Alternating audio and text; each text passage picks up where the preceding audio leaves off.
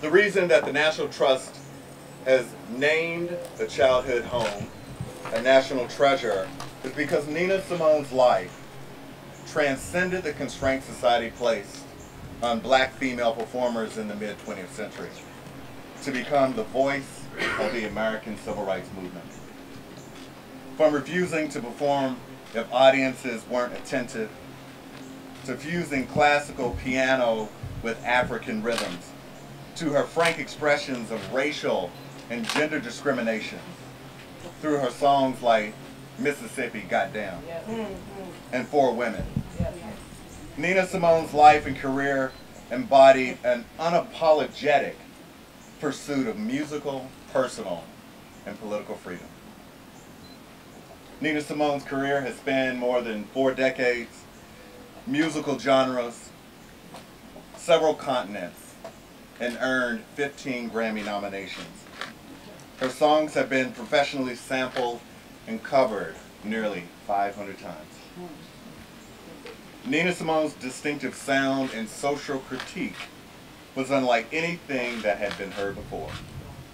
She made an indelible mark on the world of music and civil rights activism that still reverberates today. Exactly. Nina Simone's childhood home provides an important lens for examining the contours of her life and the long overlooked story of African American struggle and achievement in the Jim Crow South. I just want to share a statistic that really brings this issue to life. Less than 2% of our national parks, monuments, and historic sites are dedicated to women's history, while less than 6% focus on African American history.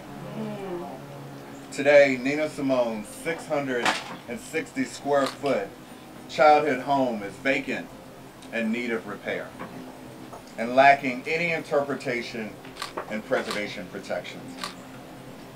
We as a society need to do more to uplift the stories of African American achievement, to tell the full history of our nation. Preserving and activating places like the Nina Simone childhood home will bring those stories to life. That's why I'm delighted to also share that the National Trust, we created a new initiative called the African American Cultural Heritage Action Fund last year in the wake of Charlottesville and Charleston to tell the full American history. The Nina Simone childhood home is the first National Treasure music site that is supported through the Action Fund.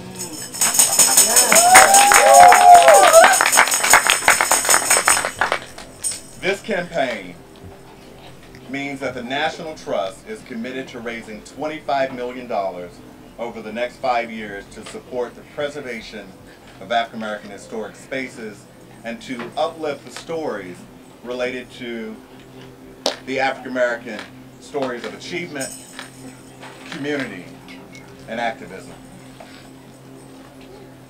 And then I just want to share briefly the work.